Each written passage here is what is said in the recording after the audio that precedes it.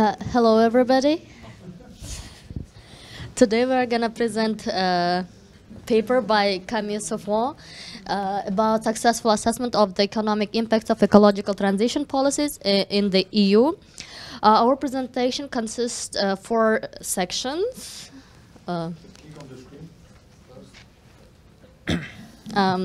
We start with summary, following application of the models, then we will cover modeling critiques, and then conclusion. So we will also give open questions to speaker. If you want, you can feel free to add your questions.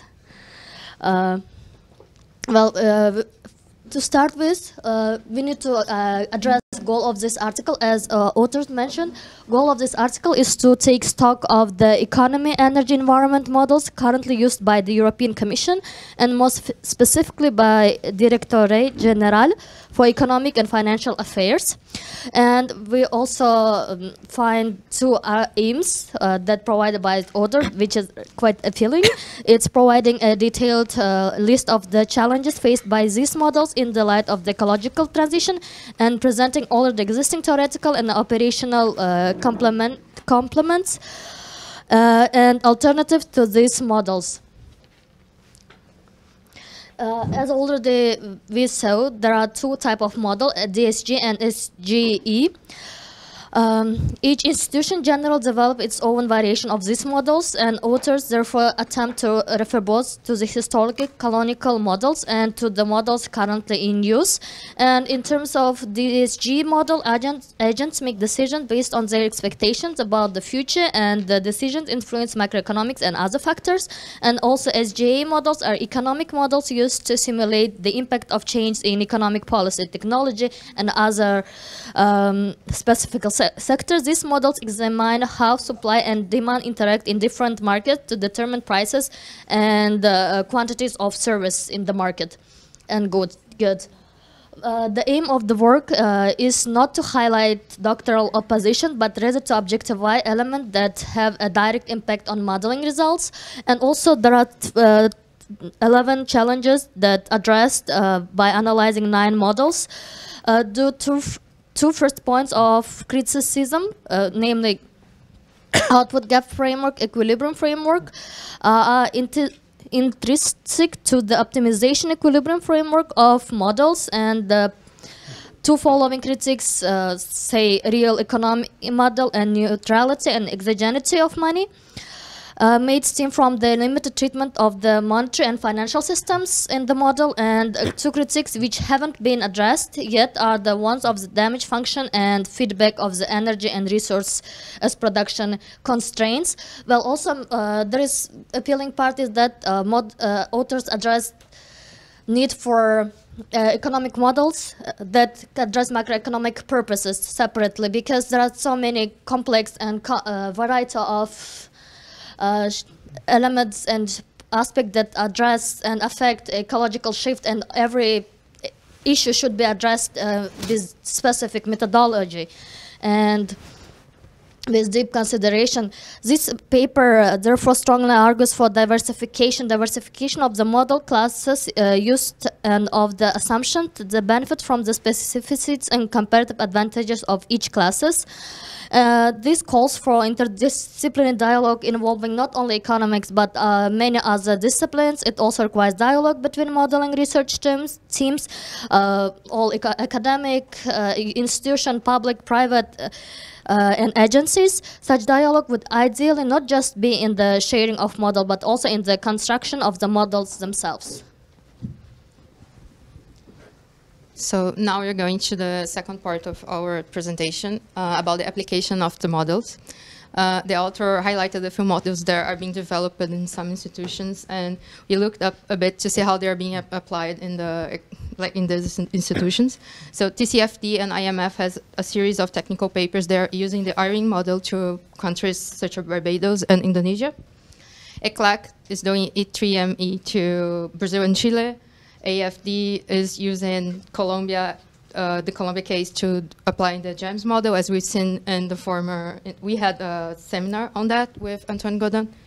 So what are the differences of these models when applying this in comparison to a mainstream econometric model is that, for example, if we get the GEMS for Colombia, I'm going to be really quick because we're already seeing that, is we have Colombia, it's really dependent on primary goods, and it's going to be really affected by climate change. So the outcomes of the model is worsening the balance of payments, lower growth rates, transitory inflation, and higher unemployment. As we've seen also like in the past, the government of Colombia is trying to pursue this decarbonization path and maybe implying a structural change in the economy to adapt to the climate change scenario. What I'm going also to talk a little bit more about the iron in Barbados because it's a different case. So similarly to Colombia, we have high dependence on another commodity. In this case, it's oil for energy. It's imported. It's really complicated for the country. They are really exposed to climate physical risk, and they depend on tourism. And that's a really interesting point because 37% of the jobs of the island depends on tourism. And tourism is what they call in the paper as a spillover effects of the transition because the other countries' actions to fight climate change will affect the Barbados economy. Because if you reduce, for example, fuel subsidies, less people are going to go to Barbados, and the country is going to be really in a tough situation. So the outcomes, basically, the authors, Monastirolo and Godel, they say they have lots of different scenarios, below 2 Celsius degrees, net zero, FERREIRA if the country doesn't do anything for climate change. But what we can say is that they are going to be really affected by climate change in all scenarios. But it's harder for them in the net zero scenario because of the spillover since they didn't adapt themselves to climate change. So the recommendation is to be try to make their economy more robust with regard to the possible decrease in tourist flows. What does it mean? Maybe we have to diversify the economy, the same outcome as for Colombia. So what we have in this different models we're using here is that they have different outcomes for different scenarios, and all their conclusions, they contradict the mainstream assumption. They don't have natural levels of employment or output or inflation. So the models can predict transitory inflation, for example, or really not decreasing of output or crisis. So that's something that the mainstream models may not predict because they work with this idea of natural employment and the natural, everything's going to flow to the natural levels, everything's just transitory. So it's quite hard for policymaking to believe that everything's going to be the same after a crisis. We have hysteresis, we learned with Daniel this week. So, and they also advocate for the development of a more robust economy, which implies the diversification of the economic activity towards towards like negative shocks. In this context of climate change, it's important to be resilient to fiscal and transition risks. So if you have your productive capacity all focused in the production of oil, you're going to have a problem with the transition, and also the physical risk of climate change may affect you, as we've seen with the countries we were talking about. So maybe in the past, some Latin Americans would have said that would suggest a structuralist approach to diversify the economy of the country, to have more resilience toward negative shocks. But like in the 30s, the problem was external commerce. You have to have the control of your balance of payments. And now another risk is posing to these economies. It's climate change. It's a new source of vulnerability. So, thank you.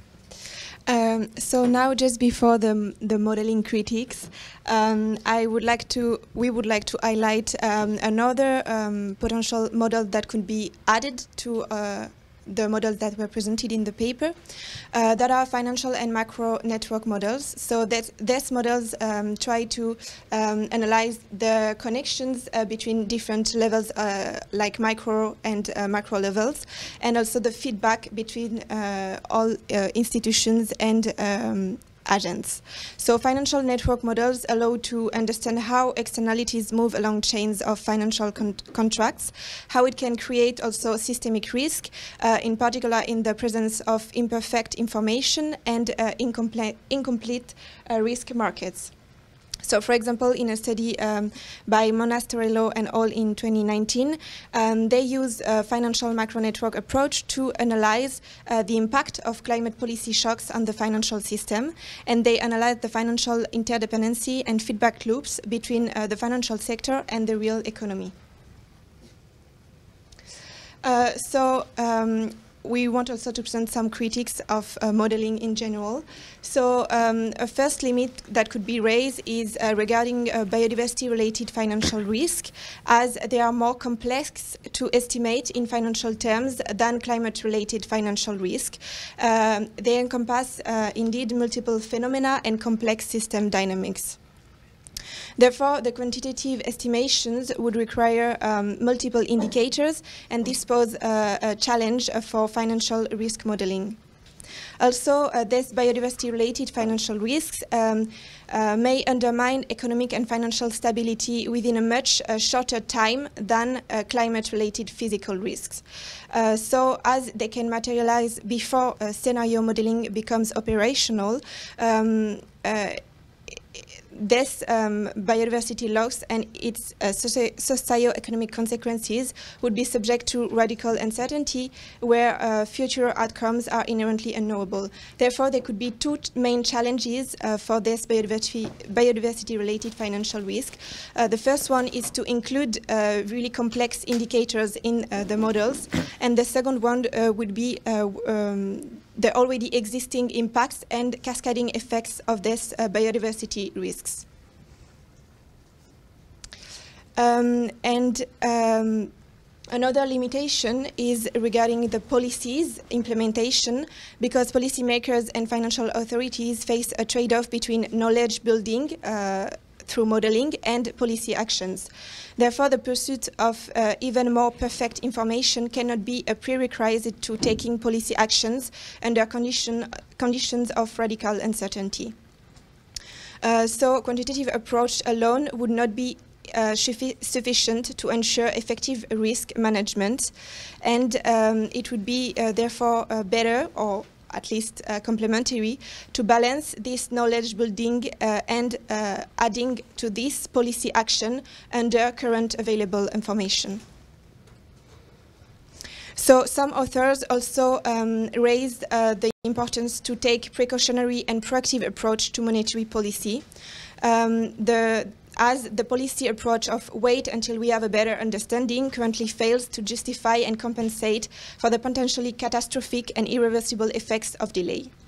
Therefore, this raised the importance of a more qualitative approach using experience rather than data, as advocated by Chenet and al. In 2021, they advocate for a macroprudential policy approach that favors precautionary but active policies that avoid large losses scenarios regardless of the likelihood of any given scenario. And Schwarzwald and al. In 2021 also called for a proactive role of central banks in climate policy coordination beyond the adoption of scenario-based analysis.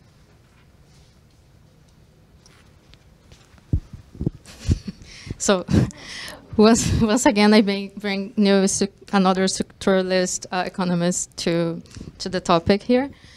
When we talk about Barbados and, for example, and Colombia, the problem is they are developing countries, but they can act as a model for what other countries can do, because for years these countries have been facing problems with structural change, and they need to do that. And now with climate change, it is required to all the world to do a structural change in their economies to cope with, to fight what we're being through.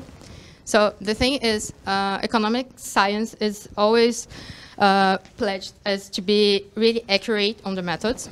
But this problem is like we have this tendency of putting numbers in everything.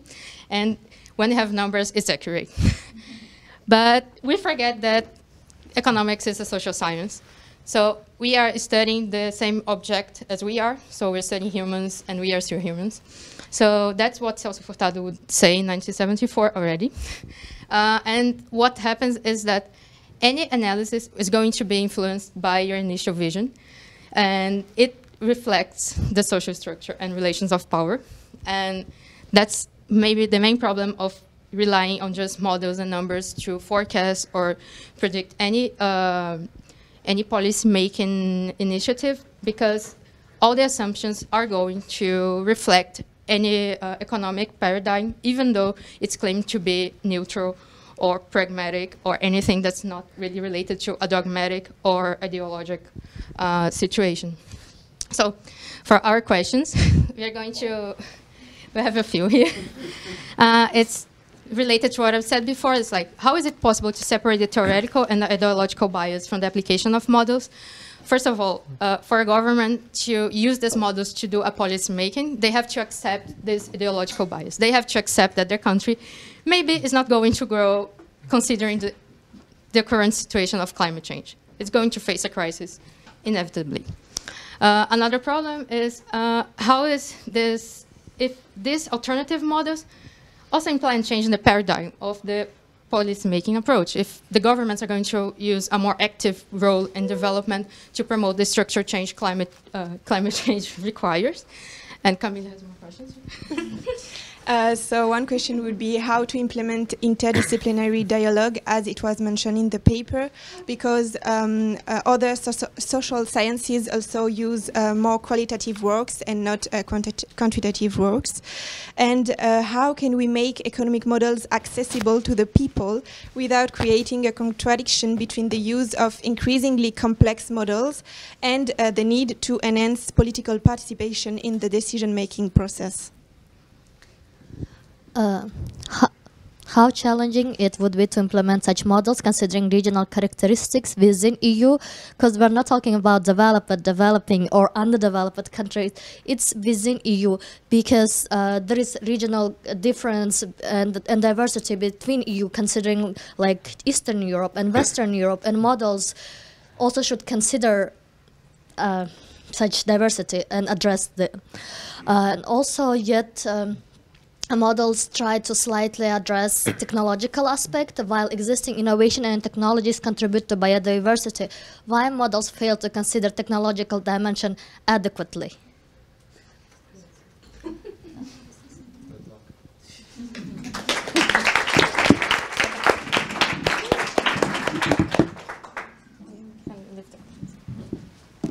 Thank you very much, girls. Now you have around 10 minutes to answer these questions, and Perfect. after we're going to open the floor for everyone.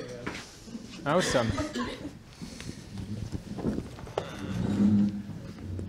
So,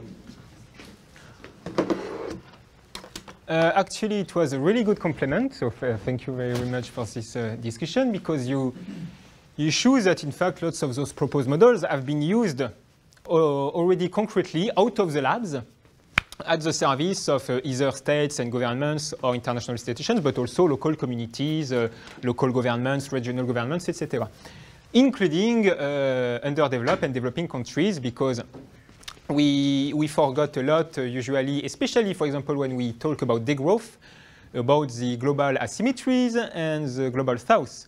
For example, in a former paper, I've run a panel structural VAR to show that, in fact, the idea is that imagine that the global north does his energy transition unilaterally.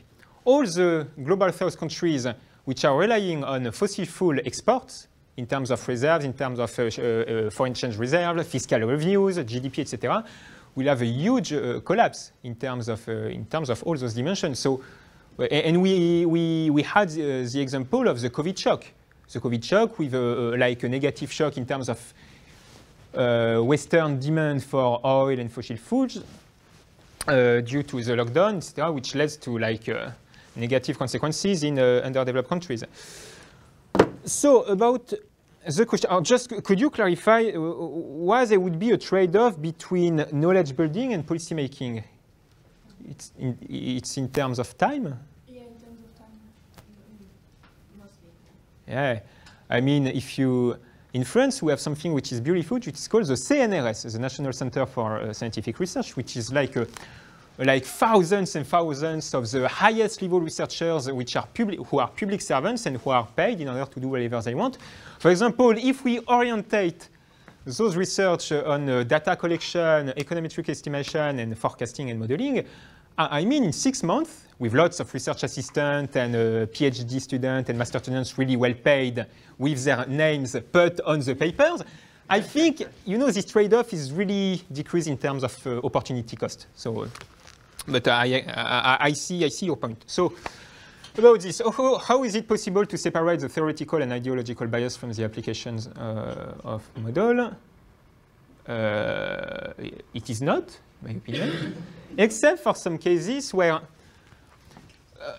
why am I defending realicism in modeling? It's because it's more transparent in terms of like hidden axioms, etc. It's more tractable in terms of causality, but also because usually it's more robust. No, in terms of epistemology, it's interesting to see that usually models that are realistic are more robust to models that are unrealistic. Maybe there is something, you know, really deep into epistemological conceptualization of the realm of reality that can explain that. But of course, my point is to say all models have assumptions, so we need to be transparent about those assumptions and those axioms. And two, some models, some assumptions are true. Some assumptions are wrong. So I'm also calling to, I mean, that's the point of the paper of Olivier Blanchard, 2016, do DSGE models have a future? He says that in DSGE model, you have three equations. Mainly, you have the price equation, which is a kind of Phillips curve supply stuff. You have the aggregate demand, and you have the Taylor's rule for monetary policy. At least the first two, they are at the opposite of the empirical knowledge about the behaviors of those agents, both at the micro and macro level. So it's not about, yes, there are diverse assumptions with diverse political economy ideologies behind. And it's just wrong. They are not true. So of course, then you can define what are the hypotheses that are robust and what are the hypotheses on which we cannot have lots of knowledge, and we make a transparent choice about this in terms of political economy. Just a few words, which is linked to everything here. I'm working on a new paper with a colleague at the Ecole Normale Supérieure, Félix Françon, to take, in fact, the example of climate sciences, another international research community. In fact, what are they doing? You know, the biggest climate models, which are called the GCM, the General Circulation Models, they are huge, enormous models. I mean, like sometimes 500,000 equations, millions of parameters. Like Navier-Stokes equations, so partial derivative equations, discretized at least, but I mean, they are huge, enormous, complex. You need a whole server in a whole room, like between weeks and months, to have one run, one simulation. You cannot use Python on your computers. They still have far better practices than economists. So there is an international organization since 1979, which is the coupled model intercomparison program under the direction of the World Meteorological Association, which take all the research team with all climate models, and which are two steps. One, standardizing the database in order to avoid cherry picking in econometric estimation, calibration, etc. So that everyone have good, reliable, and the same database, and then to compare the models, equation by equation, parameter by parameter, functional form, robustness, forecasting, descriptive ability of past data, etc. There is an international organization that is doing that with all climate models in the world, with models far more complex than DSGEs or post-Keynesian models or whatever you want. Why are we not doing that? Even among heterodox, it doesn't even exist between heterodox, between Steve Key in Australia, Gail GIRON in France, Dafermos in the UK, etc. So other research fields have good practices, and we need to take some examples of them. And it's linked to interdisciplinary, how to implement interdisciplinary dialogue to talk to researchers of other fields. It seems to be crazy, but I've worked with lawyers about, I'm a legal theory theoretician. I work with psychologists, we work with a physician and a thermodynamician, we work with sociologists in the research team where I have, which is led by Gail Giraud at Georgetown University. You just need to talk. And to go out of even the heterodox economist world, etc., just to talk, to share ideas. And you can build laboratories, and the environmental justice program, for example, at Georgetown University in Washington, is something like that. There are economists, but also sociologists, psychologists, philosophers about ethics, ethics, political theorists, biologists, climate scientists, etc. So just building that kind of interdisciplinary. Is the use of these alternative models and change in the paradigm of the current policymaking approach?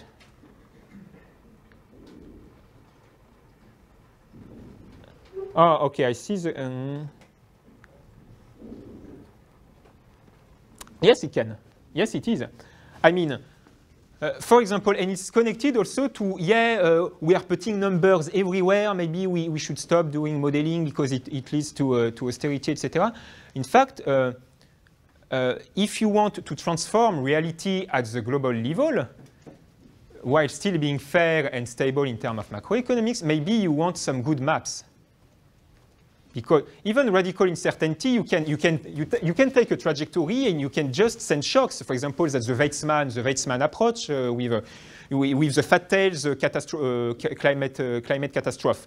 You take a fat tails distribution and you say, okay, global warming will trigger lots, and is already triggering lots of catastrophes. So you just put random shocks. You don't say that there will be a tornado or a starvation here or here next year, but you just say, future will be uncertain, there will be big catastrophes, so let's do like if there was things that will happen to see if we are robust. Not forecasting the shocks, but just saying random shocks to make like, to pretend there will be catastrophe. And of course, it depends of the voluntarism of the public institution with who you work. I mean, in my case, with Gail Giraud, we've worked with the South African government, central bank, and national treasury. We will start to work with Gustavo Petro, the government in Colombia. Gail Giraud worked with lots of countries I mean, when you are, for example, of Gustavo Petro, a left-wing government who got elected, maybe you want some map in order to avoid capital flight, to avoid the inner like financial counter-revolution that you will suffer, etc. So, in my opinion, it's not, oh, we have too much numbers. It's, we have wrong models. And if you look at Goodwin models and stuff like that, in fact, they are far more complex than neoclassical models that are only on Lagrangian. So it's not we are using too much math. No, we are using bad math. We are using stuff that we are doing in bachelor in order to say, oh, look at, I'm doing mathematics, so it's a technical science, it's not a social science, and you shouldn't, as a citizen, say, oh, maybe austerity is bad because all my family is unemployed. No. So, of course, we need more of two. We don't need less math. We need better math, like really better math, to have endogenous fluctuations, etc., really better model, and much more democratic processes and sociological studies and political studies on the impact of that kind of stuff. So we need more interdisciplinarity, more math, more interdisciplinarity in social sciences. And for example, about democracy, how can we integrate citizens? How can we make economic models accessible to the people without creating a contradiction, etc.? So first example, the Locomotion project is currently building a user-friendly site which is like an interface simple enough so that everyone can use it. So you take, there is such trajectories. If I put a carbon tax, you will be able to do this on the internet, and it will be open to everyone. So every citizen can do that. For example, with Gail Giraud and Nicolas Dufresne at the Institut Rousseau 2 years ago, we've proposed the ABC tax. It's about fiscal reforms. You know, fiscality is really complex. No one understands the marginal rates, the progressive rates, etc. You can just reform. Chalk. Yes, here. we made a proposal which have in fact already been made by Swedish economist Gustav Kassel in 1901 and 1903, the ABC tax. You reform the whole fiscal system of every country, of every dimension, income, capital income, etc., benefits, with 3 parameters. Let's say A is the marginal tax rate, so the tax rate for really the richest people. B is the minimum income below which you won't be taxed. And C is the convexity or concavity parameter. And with only 3 parameters, you can reproduce the exact amount of fiscal revenues you want. You can change everything, and you can have a national debate with all the citizens involved about. It would be a really simple debate, democratic debate. We have to decide about 3 parameters and the result. And everyone in society, everyone can debate about those 3, can understand the debate about those 3 parameters. So, of course, in order to have an impact, you need to work with governments who really want to lead an ecological transition which is socially fair. Of course, if those models are used by institutions that don't want to because of political interest, they won't use it, or they will use it in a distorted way in order to have other results. But I'm talking about building models for governments who want to have an impact. And that's why we are working with South Africa, Colombia, etc. And finally, while existing innovation and technology, just about democracy also, I think about this. You know, in the integrated assessment model, the IAMs, you have the famous social discounting.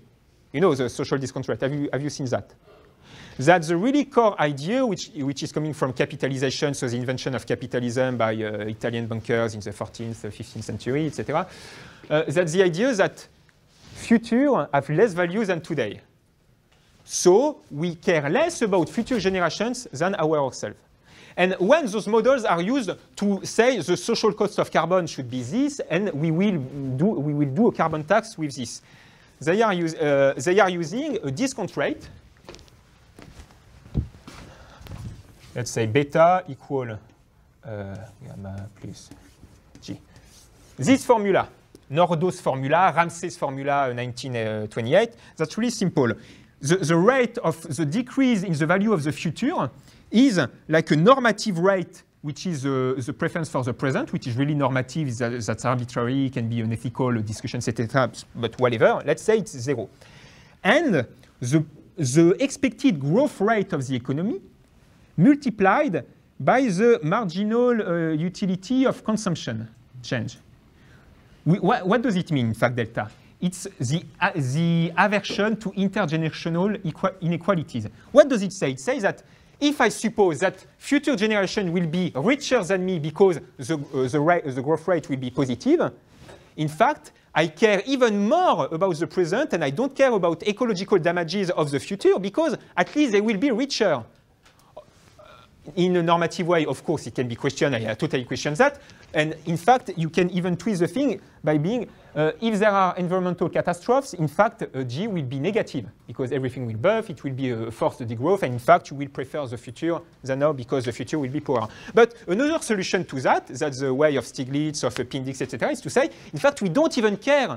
Why doing that? Why not just doing a model by saying we want this emission, and we want those objectives in terms of development, inequalities, etc. We know that in climate sciences, we know that if we have that kind of emission, we will have those damages. We have the result, and then let's have a political discussion between public policymakers or a democratic discussion among all citizens in order to say what trajectories we want to choose. You don't need that. That it's a normative statement. In fact, you can put citizen instead of this equation in the model. That's an example. Yes? Okay. And to finish, while existing innovation and technologies contribute to biodiversity, why models fail to consider technological dimension adequately?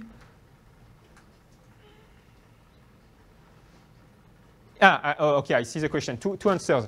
First, in fact, we talked about biodiversity in Appendix B of the paper in the criticism on dimension functions, which is the idea, in fact, that usually even models that are pulling the negative feedbacks of environmental damages on the economy, and not only the economy on nature, they only put like the effect of global warming. So rise in the level of oceans, decrease in agricultural land yield, etc. But we have lots of other, it's an ecological polycrisis. We have the collapse of biodiversity. We have, at the end of the century, some medical literature review says that maybe the CO2 concentration in the atmosphere indoor will be so high that in fact we will lose some of our cognitive abilities. Why not pulling that in terms of damages? So, like, there are some really big integrated assessment models that are building lots of beautiful damage functions with lots of dimensions, biodiversity, zoonosis, tropical diseases linked to temperature, etc., like the PAGE model or the FUND model, which are the two main ones. The issue with damage function is that we want to estimate a function about something that never happened in history, human history. Or some people, like Burke, are trying to do that by doing a symmetrical damage function with the ice interglaciaire, like freezing era, like a few thousand years ago, yeah? Ice age, yeah, literally, of course. Like ice age, and saying that it's ergodic, so it's symmetric. I don't believe that kind of shit, but that's the way. So another thing, you talked about uncertainty. We can say, let's have diverse damage functions in order to have all the possible scenarios. Like about uncertainty, instead of pulling a parameter in the model, let's put a distribution of parameters so that you have all the extremes, all the possibilities, and you can compare. Just let's compare in the models, let's compare between the models, let's compare between the research teams. And what do we fail to consider technological dimension adequately? Because there is a tradition of having either an exogenous technological progress, or to say that in fact humankind, we are so optimistic about humankind that humankind will necessarily find the good technological innovation. So in the DICE model of Nordos, in fact, technological progress is the result of increase in temperature because we will find obviously solutions. But it's linked to also to the interest of researchers. I mean, there could be a whole research program about building damage function for biodiversity as a link with technological innovation, and maybe the negative side effects of green technological innovation, for example, on carbon, for example, carbon sinking, artificial carbon sinking, maybe it has negative side effects on other dimensions like biodiversity. So we need to take that into consideration to see the good trade-off and to make the good trade-offs that at the end of the day should be made democratically by the citizen, helped by the models, and not the other way around, even with big math.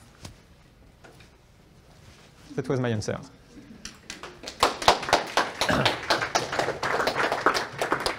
Any questions? What time is it? Wow. Hello. Let's take a full round. Yeah. Okay. This is Pranandita. I'm from India. I have a very fundamental question. So in the DSGEs, those are micro-foundation-based models, but they incorporate bounded rationality and stochastic agent behavior. So how are they epistemically different from agent-based models? Because agent-based models also, do the same thing. Okay. Let's do a round. What a presentation, honestly. Yeah, what a presentation. Is it positive or negative? It's. Why not both? No, it's a great compliment because I really missed my undergraduate school with these formulas, etc., which simplifies the life and the reality. Thank you very much for that. But my question is, I was trying to somehow collect everything you were saying. And the question is, you told that the economy has been growing, so we have rising GDP, but we do not have. So when you look at the data, you touched upon the like generational wealth, like our future generation are getting wealthier, but it's not actually shown in the data So when you look at the labor data, you see the wage has been decreasing over like 40 years since 1970s, let's say. And it's due to, as you mentioned, due to the austerity approach that the government, due to the fiscal policies they have. And could you please comment on that as well? So you have growth in GDP, you have decrease in payment, and then the decrease in productivity, and etc. And any policy recommendations for the future to tackle it, because this is a great issue in European Union, well, while you consider 32 countries, like in developed economies. So thank you. Okay. I hope it's clear. Yeah, okay. Yeah, maybe one more, and then a second round, if you want to. I'm swallowing something, just a moment. No. Hello, my name is Gabriel from Brazil, and I have two questions. The first one is, one thing about all these models that you presented, do their variability of results hinges on, for example, a very specific function, functions of investment, for example?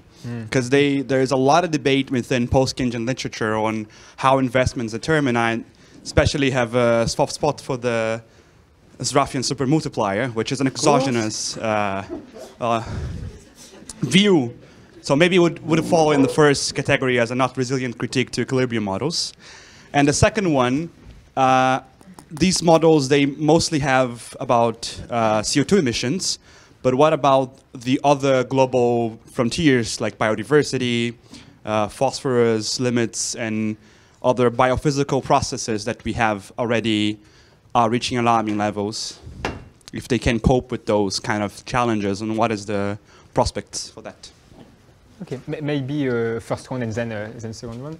So thank you for this really, relevant question. Maybe about general wealth, generational wealth. As I say, in fact, that's the normative approach of social discounting since Ramsey 1928, is to say that, in fact, yeah, future have less value because future will be richer.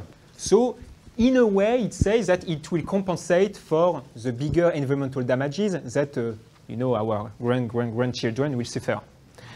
Of course, in fact, as I said, there is two ways to answer this. Either you say, in fact, I don't want a normative part such as that in my model. I want diverse trajectories under diverse assumptions and conditions, and then I want to decide collectively, either by the elected government or as a society as a whole with citizens, which one to choose. So to have the normative approach in the society with that kind of model, or you can twist the thing that was the work of Weizmann before he sadly died without the Nobel Prize, unfortunately. The idea to say, in fact, there are the hypothesis of having negative growth in next decades because of a suffered degrowth, a forced degrowth, not a desirable or planned degrowth, but really a forced degrowth, is more and more plausible. And that's the point of damage functions. The issue is that kind of model are coupled with damage functions. So there is a cycle. There is the impact of the economy, the economic activity on GHG emission and then on nature destruction. And then you have the damage function, which is the feedback. Okay, there is an impact of nature, but the environmental damages will impact also the economy. And it's already happening with forest fire, with decrease in agricultural land yield, with a drought, with the rise in sea levels, etc. With the decreasing in eroids, our ability to extract energy or physical materials with the same amount of energy, etc. And in fact, yeah, G can be negative. And so we should act right now, especially because Nordau's damage function, for example, says that the worst scenario, the RCP 8.5 of the IPCC, plus 5 degrees at the end of the century, it will only decrease the global GDP of 5–6%. Let's say max 10%. Other people like Dietz and Stern, Lord Stern from the Stern Review from the UK House of Lords, say no, it will be less 90% of GDP. Because at plus 5 degrees, everything will burn, so the big Y disappear. And also because another reason is that Nordos is only saying that environmental damage impact Y, impact the GDP. But it will not impact only the GDP, it will impact K, it will impact the capital. So it's not only the yearly output which will decrease, but our ability to produce, because factories will burn, agricultural lands will disappear, etc. So absolutely, it's really, I mean, plausible hypothesis. And about the inequalities, in fact, the GDP, the real GDP might increase, while the distribution, the factor distribution of the GDP might change. So, and that's the point of the Goodwin model. You know, the Goodwin model, the class struggle model, which is my favorite model, which is the base, in fact, the basis for GIMS. Well, no, let's do that, but you know, why? You can divide it between wages, profit. So the income for labor, the income for capital. The Kaldor fact, if you remember the famous Kaldor fact, it says that it's constant. It's not. And more specifically, since the 80s and the neoliberal international counter-revolution, in the 90s, it was about 66% for the OECD countries, 63% of national income, which were for labor. Now, it's 61.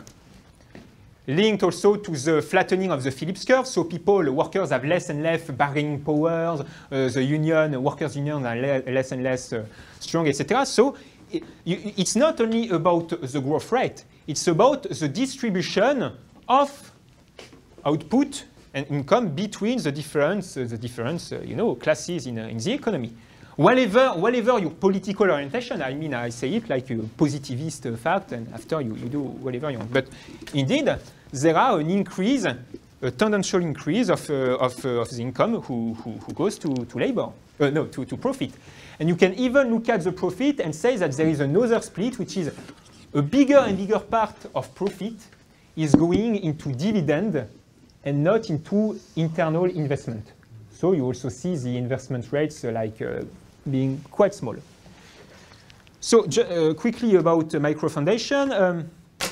In fact, new classical microfounding models are not microfounded because a representative agent is not a microfoundation. You cannot aggregate the behaviors under representative agents, even, that's really general equilibrium theory, but even if the individual preferences are under Gorman form, even if you put really specific distribution on the initial endowment or preferences of the, like in the Haro-Debreu model with production or exchange, you cannot aggregate this. There is a beautiful paper epistemologically and without math, if you want to read it, which is the paper from Alan Kirman, who is a great mathematician. For Alan Kirman, 1992. In a few weeks, we will make a podcast with him, so I will send you about this if you want. But they are not microfounded. ABM models are really microfounded, so we really decentralized agents whose behavior can change. Because even in a DSG with heterogeneous agents, the heterogeneity, in fact, is really small. They are not diverse agents that can really change through learning process with new information, which will interact together with some emergence properties, etc. Like thousands or even millions of agents. Usually, they are two, or maybe more in Hank model, like in Tank model, there are two. There are still one, like perfect foresight agent, and one who has liquidity constraints. It's a hand-to-mouth agent, which means that he is not able to smooth his intertemporal consumption path because he cannot borrow against a future income. So he is just forced to have a Keynesian behavior, which means to consume what he earned today. But that's really, that's... One is closed form, the other is not. Yeah, absolutely, absolutely. And that's not really what I would call heterogeneity or complex networks, complex systems, etc. And finally, about, of course, the oversensitivity of those models to R.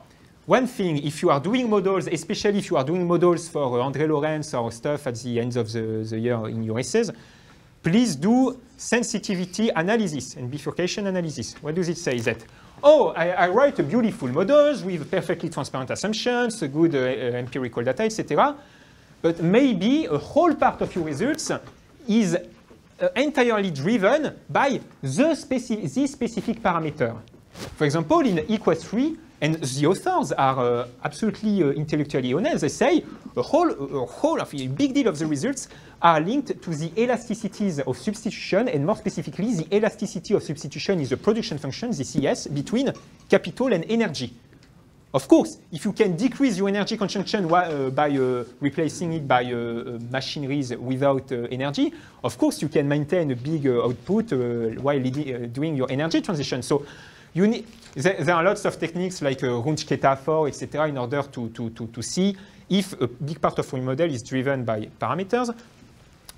In some cases, it's desirable, because you can say, okay, there are some tipping points or regime change if this parameter, for example, wage bargaining of workers in the Phillips curve, is above or below this value. And about investment, you know, that's always a question, a supply model or demand model. I don't believe in this dichotomy. For me, I mean, it depends on the country. Some countries in some situated historical times can be demand-driven. In some cases, if the capitalist investors are really strong in terms of capacity, etc., it can be profit-led. So why not having both? Why not building a model that can have both according to the specific situation of the country and the specific period? For example, you talked about post-Keynesian investment functions. You can have a beautiful Baduri-Marglin investment function, Baduri-Marglin model, where in the investment function is driven either by the profit share or the profit rate, so that the supply side, which is also the Marxist approach of Marxist models, like the Goodwin model originally. Before the James model, it was driven by profit share. And the other part of the Baduri-Marglin function is the capacity utilization rate, which is more the demand approach. Yeah, but the Zwaffen approach goes away with the demand capacity utilization for the investment function. Yeah. It's only exogenous, yeah. The autonomous demand. I'm not really into Zwaffen stuff. I think that's the most. It really changes the game on how the models. Absolutely. Because in that case, they have every one of them have this capacity utilization, but in the Zwaffen ones, it's autonomous demand that are exogenous. To the capacity utilization, because there's a lot of literature on this, but they go on, and these can lead to very different results depending on this type of function. It's not a parameter, because the post-Koretsky is a parameter space kind of problem. Yeah. But the Zwaffen critique is a different function for investment, completely. Absolutely, and actually, in fact, which is interesting with Zwaffian model is that it's one of the really rare and seldom non-Walrasian general equilibrium model, like the von Neumann model. In fact, production of commodities by commodities, it's a model where the interest rate, the real interest rate is not like the price of capital, etc., but you can see a bit like the rate which allows the self-reproduction of capital and production. In von Neumann, is that the same thing, it's reproduction about labor force. So in fact, it's a bit Marxist because it's about the reproduction of factors of production. But I absolutely agree with you. In some paradigms or some functional forms or even some parameters can lead to diverse things. It's why we need like a systemic comparison with also the same standardized database in order to avoid to have also econometric and estimation problems, because you don't know, in fact, at the end of the day, what triggers the result. Because when you add parameters, in fact, that's the Bellman curse, you are in empty spaces. Your phase space, with you are 1,000 dimensions, topologically, that's empty. So you have some topological approach in order to crush the empty dimension stuff with which are the parameters which are linear combinations of other parameters, so you can reduce the dimensionality of your phase space. But yeah, there are ways to do that. Other questions? Oh, sorry, maybe. Biodiversity problem. Yeah, of course. Biodiversity, in fact, in the criticisms in the paper about the damage function, we explicitly write that we need damage function not only about climate warming or energy consumption, but also all the other polycrisis dimensions. So biodiversity, decrease like physical resources extractions, decrease in heroes, the risk of anthropozoonosis, like COVID. If you deforest places where humans have never been, but there is a non-trivial probability to develop virus from animals to human. I mean, absolutely, I totally agree. We need expanded damage functions. That's what, for example, is doing the page IAM or the fund IAM with really detailed damage functions. The issue is how do you estimate it? I think the Bayesian estimation is an interesting thing because, for example, for floodings, you want to estimate the damage function for floodings. You have no information about this because it's not already happening, but you know the information on the places that are already touched by flooding. So you have a Bayesian prior, you know this information, and then you do a hierarchical Bayesian estimation in order to try to generalize it. And each time there is a flooding, a new flooding somewhere due to climate warming, you can adapt and adjust the estimation. But of course, damage function is really like a manned experiment, and in my opinion, you just need to try all the scenarios in order to be prepared also for the worst. Okay, just maybe we can take a few more questions, and you try to. Okay. Make one answer for all the questions. Yeah. Hi, I'm Karen, I'm from Austria, and thank you very much. I really like the presentation. Also, I do like models, but I also think that the biggest downside of them, as you already said, is that many people do not understand them. So I wanted to come back to the whole, how you connect actually the complexity of models that actually at least try or come close to depicting reality and something like this very simple graph you drew there. Or if we would actually, like, do you think this is actually reconcilable for the models you were actually talking about, the simple graph like that? Or would you always need like interactive tools for people to understand them? And if we do need them, and that's the main question, if we do need always an interactive tool where like the majority of people can play around with and actually understand them, isn't there always like a huge lag in time between we have this new climate economic model and people actually understanding them? So doesn't the whole democratic process is completely lost in that sense? Or am I just pessimistic? I don't know. Thank you. Hi, I'm Max. I'm from Germany, and I wanted to ask, like, whether you can imagine or whether you already know about like models which estimate demand on a needs basis, not like on the basis of effective demand, money demand, but like on a needs basis. To estimate what? According demand. As a demand. Yes, exactly, on a needs basis without money, right? Which is not effective demand, but basically needs demand. Yeah, that's my question. Thank you.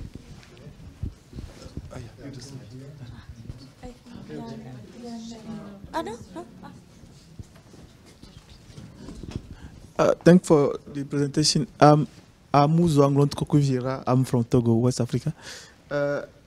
My question was about structural analysis mentioned by Talita in the discussion. I want to ask what do you think about building a specific model for every country or region, because of most of the model are this general model. So if I take, for example, GSC model, I cannot apply this model for my region or for my country, for example. So what do you think about building a specific model for every country, like what Professor, I don't know, Antoine Gaudin are doing last time for the joint seminar? He has shown some model specifically for Morocco, Colombia, something like that. So.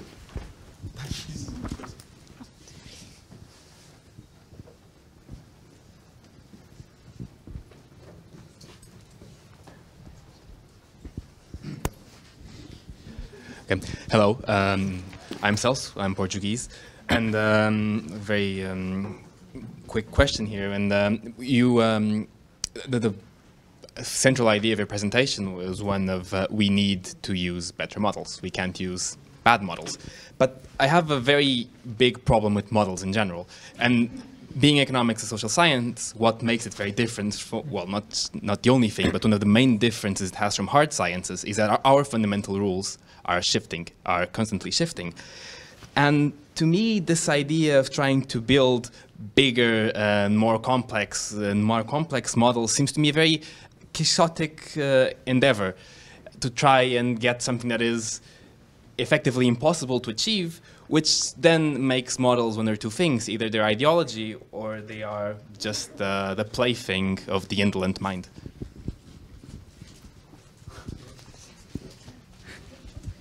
Leonard from Germany. I have two very quick questions. Yesterday you mentioned that there was some kind of reaction from the users of the models in the European Commission, I think, or in the DGs. If you would like to comment on that, I would be interested in that. And the second one was that I'm impressed by the number of models that you seem to have, but like that you seem to know by heart. And I'm wondering whether you have some kind of methodology, some kind of approach that you can share of how to understand them that quickly, and like how to have them all like ready to talk about them in detail. Thank you. Thank you. I don't think I... You can answer, you have 1 or 2 minutes to answer. Okay, yes, really quickly. Yeah, about democracy and models. So of course there is a way to integrate citizens, to do like user-friendly models, but that's just one way. In other cases, you can have, as I put with the ABC, it's not a model, but it's a tax reform, but with 3 parameters that are extremely effective to reproduce fiscal basis, etc. You can have a national debate on 3 parameters. Everyone can understand. By the way, my favorite model, so the one that Gail Giraud used to build the gyms when he was at the AFD, the Goodwin model, it's just a 2 differential equation. The 3 differential equation, if you add private debt, it's the wage share, the Phillips curve, so employment rate, and so it's just like a model about the class conflict, about the distribution of value between labor and between profit. You can add private debt, and once you have made those 3 equations, the point is, in fact, we have studied systematically all its property, topological property, mathematical property, etc. And then now we want to make it open source so that whatever government or teams of researchers in the world can use it and add, oh, I want to add gender inequalities, I will add gender inequalities, or I want to add environment, I will add environment. So there is already a challenge even inside the research communities to make open source stuff in order to build on with like tools that we really master as a small low dimensionality. And about democracy, just what I want from a model is not a normative price for carbon tax. What I want from a model is that if collectively we decide to have those goals or those trajectories, what would be possibly the result? So in fact, I want trajectories. I want narratives. I don't want perfect forecast. It's not possible. If I wanted a forecast, I would just run a VAR, vector autoregressive, because there is literally autoregressive in the name. So of course, no model can beat a VAR at 6 months. After 6 months, there are regime changes, there are institutional stuff, there are social stuff happen. So you cannot just do that. But what I want from a model is narratives in order to foster also democratic debates. I don't want normative results. I want some heuristic, imperfect stuff in order to allow us, oh, okay, let's talk about degrowth, but let's see maybe what are the potential impact of degrowth on underdeveloped countries if there is a global degrowth, in order then to decide collectively how we would split the carbon, the carbon that left between poor countries, etc. That's heuristics, that tools, among others, to feed the democratic debate. About all the changing rules, etc., I totally agree. Something which is interesting is that the more realistic models, like the Goodwin models, etc., actually they correctly reproduced, for example, all the neoliberal, the legacy of the neoliberal revolution of the 80s, 90s, with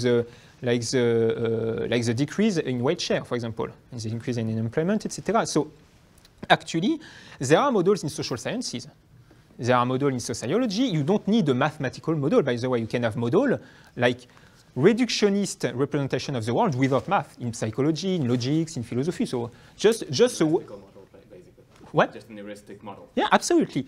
So in fact, if you really got my point, I'm not really about forecasting, because there are regime changes, there are neoliberal jobs acts which destroy labor laws and so the bargaining power of workers. So and of course then you can put like a structural change, etc. But it's more about narratives of the different possibilities in order to have a democratic debate. I don't want to. It's not possible, and I totally agree with you. It should always be co-built with sociologists, with social scientists. Even myself, I'm also training to be a lawyer and a theologian, so I'm really into like social sciences, and also because if I only do modeling, I won't be able to, to bring those models into reality, into democracy, into ethics. So I totally agree with you. The only thing that I wanted to say is that mainstream economies that are hiding themselves from social questions, social sciences, ethical questions by saying, no, we are engineers, we are mathematicians. In fact, it's not even true because they use bad math. So it's not even true. Either you are a real social scientist and you do qualitative work, you talk about ethics, etc., changing rules, etc., or you do real models. And in both cases, you don't hide yourself from the democratic debate. You are not in the kind of split position. If it answers your question. And not the last question, but the one before. I totally agree with you. In fact, my first 10 years in life were spent in Madagascar in like really small non-neocolonial, non-white savior, but humanitarian framework. So, in fact, I was really involved with all of this before reading books or Marx or doing economics because that's just the international inequalities and domination, especially with France, the France-Afrique. Hein? Voilà, exactly. And still the franc CFA, the currencies of the CDAO, etc. in Africa. So I totally agree with you. We shouldn't, in fact, that was doing the World Bank, the Washington Consensus. We were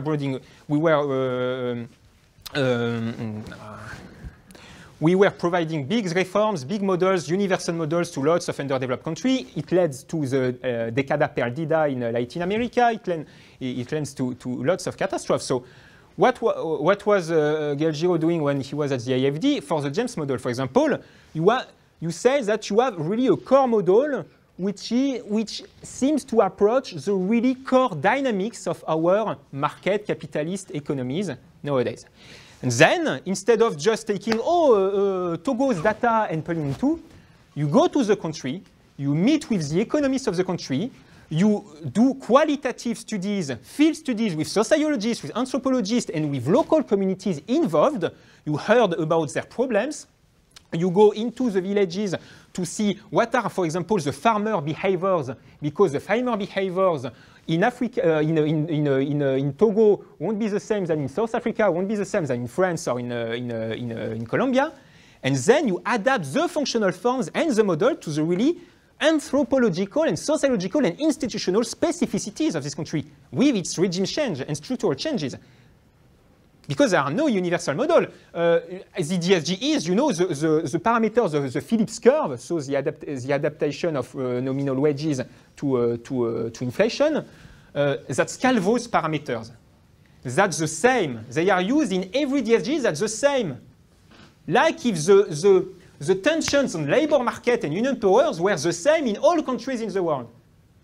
No. Sorry, not sorry, I mean. So I totally agree with you. Also in terms of ethics, epistemic neocolonialism from white savior scientists, etc. I totally agree with you. And thank you for bringing this aside because it was important in terms of ethics and intellectual honesty. And finally, let's say that we are in discussions with European Commission teams. Of course, that are, we really try to say, not to be in the strawman sophism, to say that, DSGs and mainstream models were the same than in the 70s, 80s. That's not true. We really show that there have been lots of progress.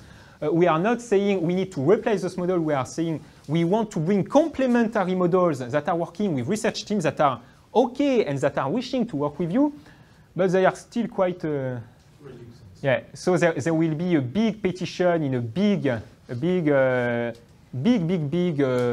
like a newspaper, global newspaper in a few weeks, signed by hundreds and hundreds of economists to defend this paper. And we will try to organize a joint seminar with the GRC and the different DGs of the European Commission in order, to really foster communication and like. EPOG is the first seminar on this paper. Yeah, absolutely. Common dialogue between mainstream and others in order to foster a socially fair and stable ecological transition. And the last question about how do I do? I just read a lot. But it's funny, but that's really true. I mean, I've been trained in really neoclassical economics, so I'm doing all the general equilibrium, convex compact set, and fixed point theorem, à la Caputani, Brouwer, Arrow-Debreu, etc. You want really the highest stuff. But when you understand this, and when you start to tell yourself, maybe there is a discrepancy between those concepts, those categories, à la Vienna Circle, and the reality, maybe you want to find something else. The issue is that there are no centralized resources. So in my case, as lots of you, I think, I still have to find on GStore former papers of the 50s on the Cambridge controversy from Robinson, from Paddington. That's a huge loss of time. So indeed, we need to build communities, human communities. We need to build common resources, common textbook. Grasselli and Giro are about to publish a textbook on endogenous modeling. I'm currently writing with them and Judith Kleman a book on how general equilibrium theory internally dismiss the invisible hand of Smith and not the opposite. So yeah, we need to produce resources. We need to build human communities. And for a last thing, which is doing research or doing activism or trying to change things into a world which is extremely violent, even emotionally in terms of confrontations, of neoliberalisms, etc., on our bodies, etc., lots of inequalities, of gender violence, whatever. We need those human communities also to resist that, not to feel alone in our lab or NGO thinking that nobody wants the future that we desire, but we need also solidarity even between researchers. Thank you for your listening.